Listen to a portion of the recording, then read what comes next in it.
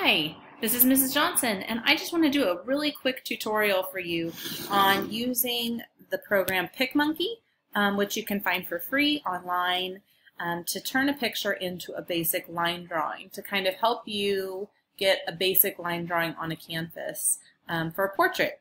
So to start, you want to open the program PicMonkey, and it's PicMonkey.com. So go there first.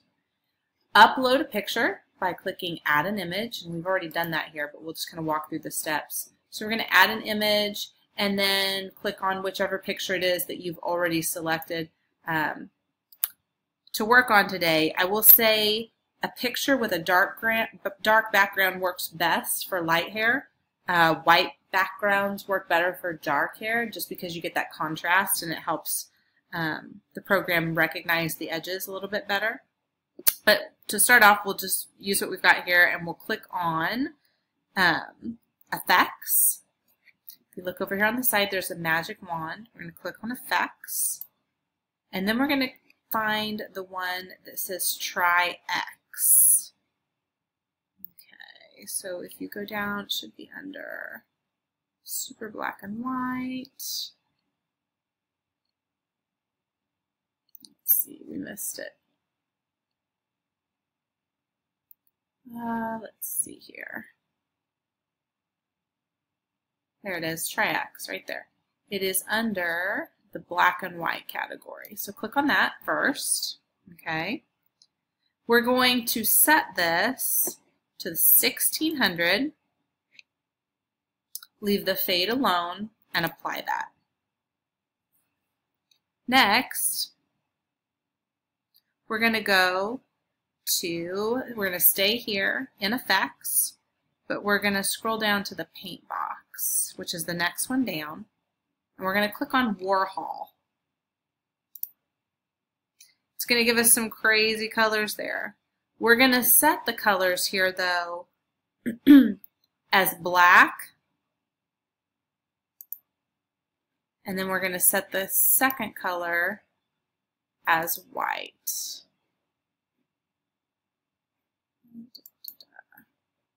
We want to take these guys away.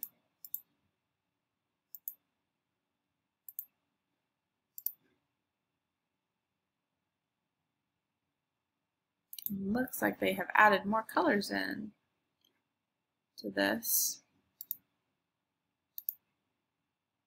Okay.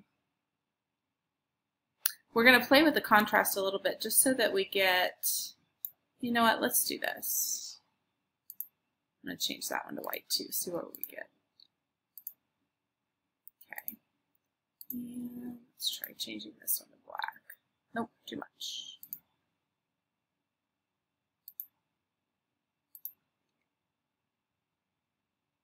That one actually is probably going to be our best bet.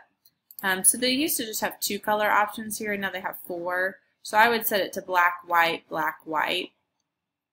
just so that it can help find all of those edges that we need to find. And then play around with your contrast so that it starts to pull out the details.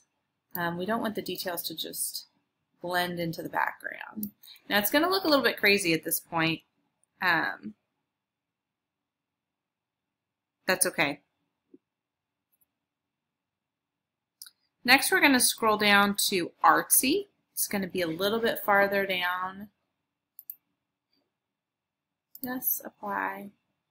Keep going just a little bit farther.